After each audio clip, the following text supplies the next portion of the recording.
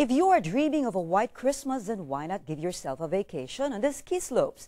How to look for the best ski and snowboarding packages in this week's travels.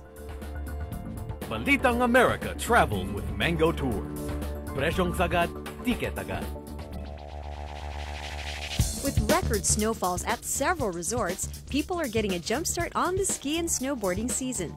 Juan Francisco of Mango Tours hits the slopes every year and says a snow outing is like any other trip. Planning a ski or snowboarding trip, of course, is like planning any other trip. You have to go somewhere, you have to figure out how much you're going to spend. For a multi-day trip that's not within driving distance, a package deal may provide the best value. Expedia, Travelocity, and Orbitz have sections devoted to packaged snow getaways, which include airfare and lodging. These sites also offer discounted lift tickets, or your local outdoor sports shop may also sell them. It's dually beneficial because number one, there's a good chance you'll get a discount.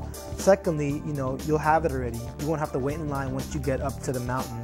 Before you buy a package or tickets, make sure the resort or ski hotel has the amenities or extras you're looking for. Maybe you're going to have this person drop you off while they go shopping, etc. So yeah, it always helps to plan and make sure you know what your needs are, what you want to do.